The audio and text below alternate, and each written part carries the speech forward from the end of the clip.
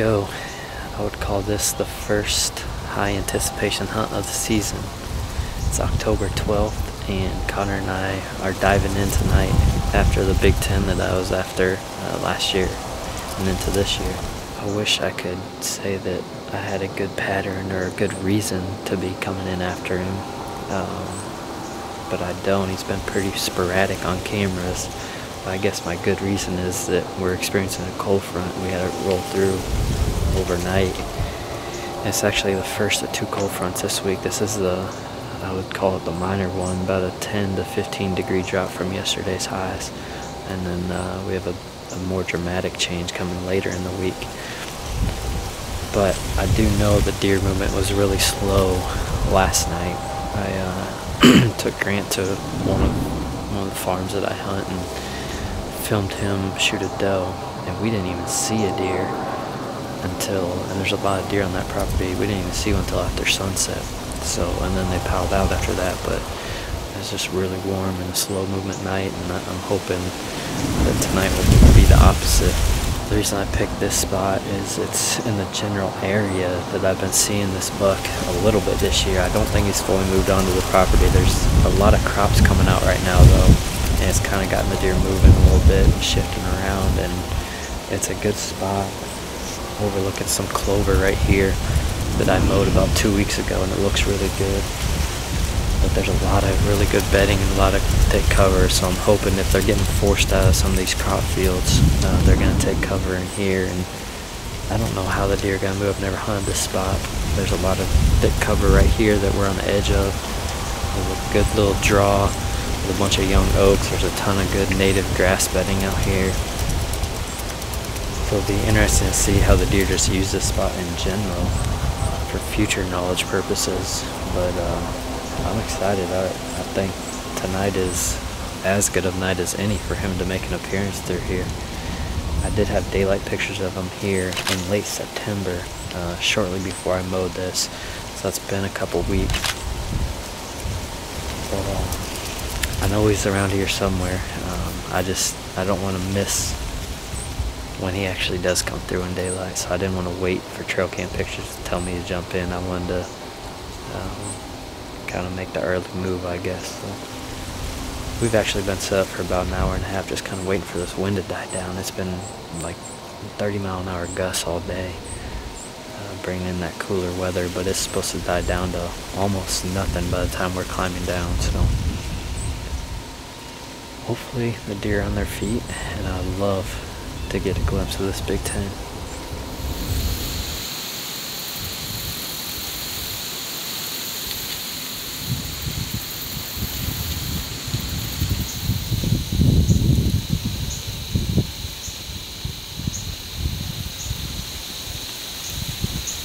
That was pretty funny to watch. I didn't even know raccoons ate acorns.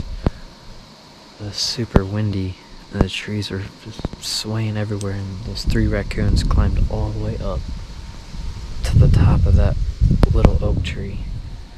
And it's loaded with acorns up there, and they just went to town on them.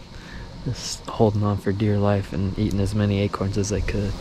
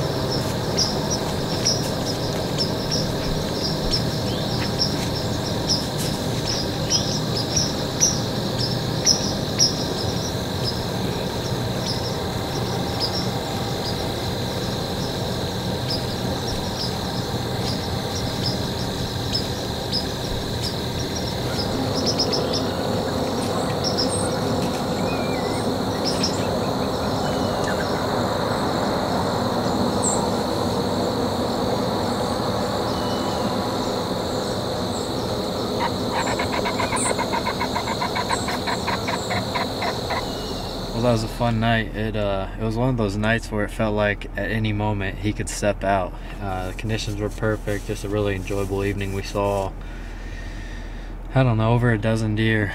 Just a bunch of does coming in and out of that plot. I could see some off in the distance working their way towards the pit cornfields. But it's something to keep in mind with this good time of year coming up, this late October. These bucks are going to start visiting those little doe congregating areas like that. So I bet we'll be back in that stand at some point. As I mentioned earlier, we have another cold front coming, so that's another thing to keep in mind too. The conditions looked just exactly the same as what they were tonight. Strong winds all day, northwest, dying down at evening, pressure going up. So if you have a pattern on a deer, or you see that they did something tonight on trail camera, it'd be a good opportunity to go back in after them on Thursday or whenever that cold front hits your area, depending on where you're at in the country. But conditions look the exact same as tonight, so I'm anxious to see if this buck ended up on any cameras tonight. I would assume he's on his feet in daylight somewhere. I just don't know which spot, so that's going to be one thing I'm going to look for going into this next cold front.